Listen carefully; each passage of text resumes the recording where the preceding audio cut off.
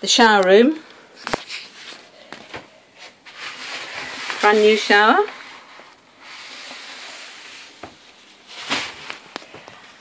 and because storage is a huge consideration on such a tiny boat, we've got lots of storage here, and we've raised the porta potty, giving you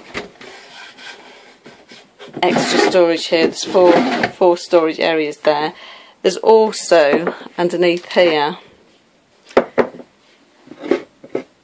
more storage for things that are not used so often, so you can put your loo in there, and also behind here there's extra storage. Because we've raised the porta potty, in order to make it comfortable, we've put a fold down step in there. So that's the shower room. Shower room door has the departure of the volunteers on it, and with a mosaic door. We've put lots of